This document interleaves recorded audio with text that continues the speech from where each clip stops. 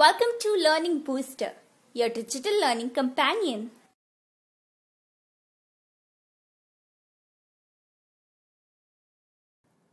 Hello children. We learn to write small letters A to Z using red and blue lines.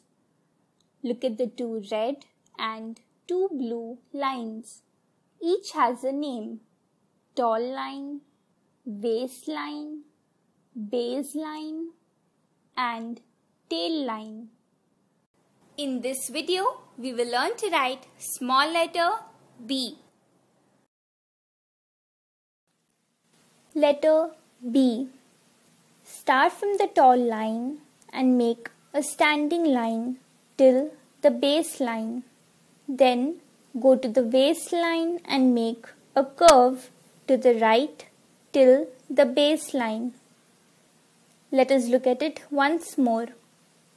One standing line and a curve makes letter B.